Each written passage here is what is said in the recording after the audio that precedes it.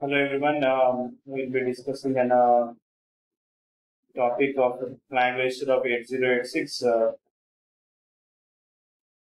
how the flags have been classified and what are the different flags and when these flags are set and reset, that could be discussed in this video.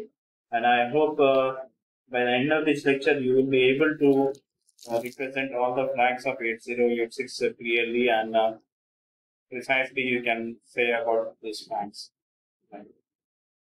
So coming to the flag register of 8086 microprocessor, and every time I'm repeating my point, 8086 microprocessor is a 16-bit microprocessor, and that's the reason the flag register is also a 16-bit flag register. The bits of representation are made from 0 till 15. So you can see the flag register bit number is given at the bottom, and the flag is been given at the top, and bit number is given in the bottom. And you can see over here from bit number 0 to bit number 7, this is demarked with one of the different color, and these are different ones. So why these are represented over here is that when you see this lower 8 bits of this flag, it is similar or the same as 8085 flags. 8085 flag register. 8085 flag register and the 8086 lower 8 bits should be same. 100% both are same. And in addition to this one, 8086 will have 4 additional flags. Here you would be having 5, here 4, all put together 9 flags have been defined. The remaining flags over here, like this one is not defined, this one is not defined, and the same way when you go for this one is undefined, and here all these 4 bits are not defined. It doesn't have any meaning to the flag register of 8086. Coming to these flags, out of this total 16 bits, there are 9 flags. Out of these 9 flags, these are being classified into 2 groups. 6 flags of one group and 3 flags of one group. These 6 flags belongs to the category of conditional flags.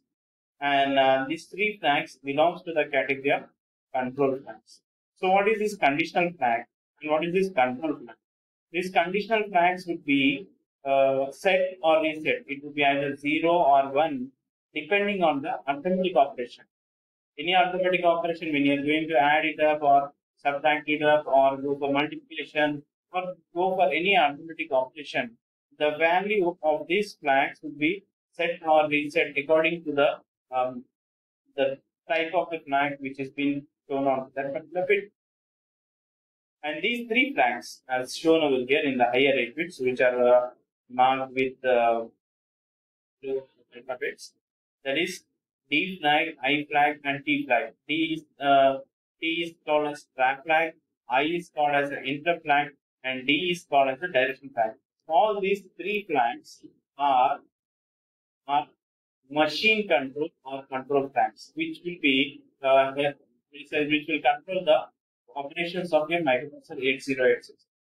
So this is the specialty of these flags.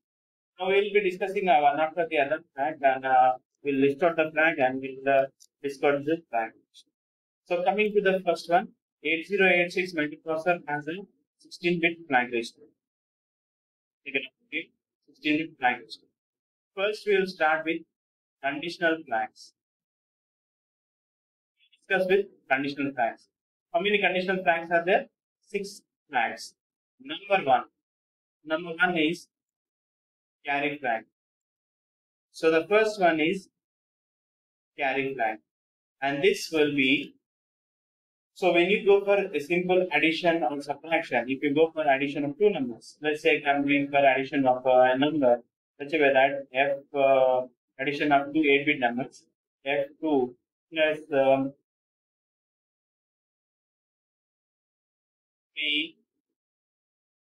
5. When you add these two, what is happening? 2 plus 5, which is equal to what? 7. Then f plus 3, which is equal to 2, and a carry flag is set to 1. So when this carry is been set by MSB bit, then this kind of flag is called as carry flag. Carry flag would be affected by the MSB bit. MSB bit will change the carry flag. So this is about the carry flag. So carry flag would be set when there is a MSB. Second flag, when you go for the second flag in the conditional flag, is a parity flag. Parity flag. So there would be two parities. One is an even parity and odd parity. Even parity or odd parity. So when this even parity will take place and when this odd parity will take place. So even parity means if your number of ones in the resultant, lower 8 bits of the resultant, number of ones are even, then this flag is set to 1. If it is odd, number of ones are even, ones are odd, then this flag is set to 0. So the parity flag will be set according to the number of ones in the resultant lower 8 bits. If the lower 8 bits of the resultant is even number of ones are there, then it is 1. If it is odd number of ones, it is 0. This is about the parity flag. Next one is auxiliary carry flag. So we will have an example for auxiliary carry flag. Suppose if I take it as 2f and 5, same number 3, 5. 2f is 5 plus f, you will be getting it as 4, and this will be giving a carry to this one. So this carry is called as auxiliary carry. Auxiliary carry. The flag associated to this auxiliary carry is called as auxiliary carry flag. This is what parity flag. This is what carry flag. So all these one are related to one of the flags over there. So the first one is carry flag, second one is parity flag, third one is auxiliary carry flag. If a lower nibble or we can say lower 4 bits generates a carry, then those flag is called as carry is called as auxiliary carry, and the flag associated with this one is auxiliary carry flag. Next one is about zero flag. What is this zero flag?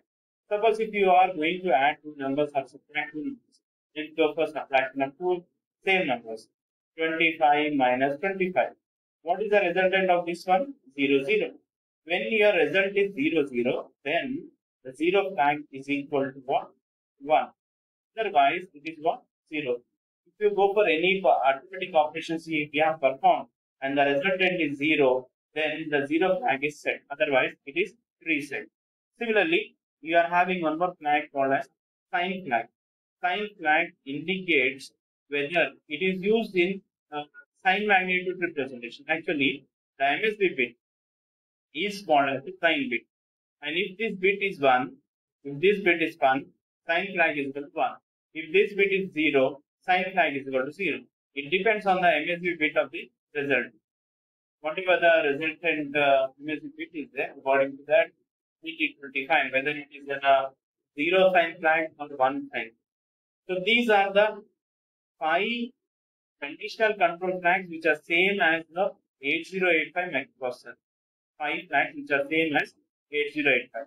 And next one more flag we are having over here is the overflow flag. Overflow flag, which is the 6th conditional flag, and this flag is set or reset. The resultant, when you add two numbers or subtract two numbers, if your resultant, if you go for division, what it is there, if the resultant destination is unable to hold the result, it is more than the destination register or anything register, then whole flag is set. This is set when your result is beyond the destination. It is more than the destination content. Then it is called as a fourth flag. And this flag is set when there is a larger number compared to the destination. So these all are your conditional control flags. 6 flags have been discussed. Number 3 is what? Auxiliary carry flag. Number 4 is what?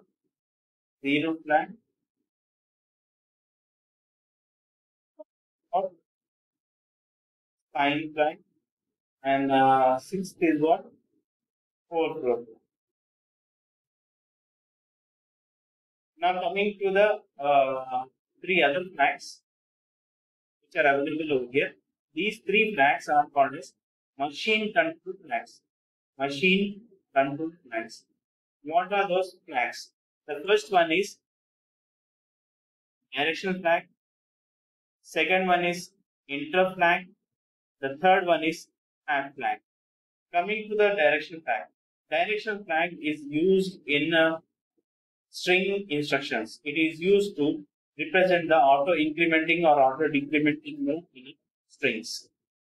You can set a microprocessor in auto incrementing mode or auto decrementing mode using of this direction flag. If you declare clear the direction flag or make the direction flag is 0, it enters into auto incrementing mode. If it is 1, it is auto decrementing mode. Interrupt flag. Interrupt flag is what?